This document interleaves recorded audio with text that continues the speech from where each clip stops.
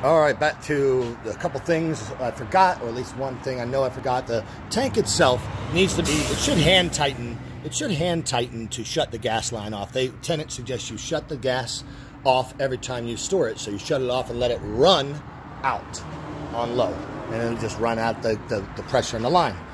I've been doing that, but it takes this thing a little bit of a pliers to fully lock off the gas. So that's not ideal. It should come off by hand, but I'm not buying another tank. What else was there? Oh, I don't know if I said that this, when laying down, let me show you. I don't know if I did it or not.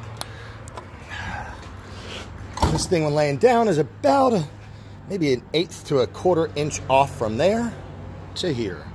And that can be adjusted. I was alone when I did that, and there's 4 bolts you need to loosen, and if you have 2 people, it's easy breezy, I would imagine, because I took it off with 2. I had problems since, but you've got all this stuff with the Rhino liner. I'm just going quickly back over it. I'm just trying to oh, I didn't run the little vibrator thing, did I? Oh, let's see.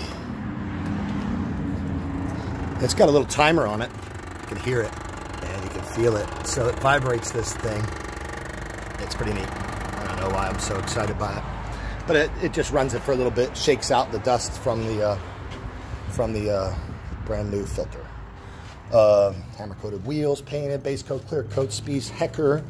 I painted high-end cars for 20 years. You got my little emblem I put on there, and that's what I wanted to show you. If you look right here, and you can consult the manual 1, and that'll do it 2.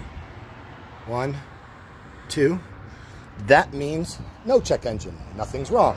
Like, you can reset that by taking the pigtail and grounding it out from the computer. Make sure you let it run at least 5 minutes after being warm. Otherwise, it won't reset the idle properly. So it does it. Like, I've reset it, and then it comes back like 3 to 4 hour runtime later, I think, is when it's come back. But that's everything. I just wanted to go back over everything and make sure everything's covered. I think that's it.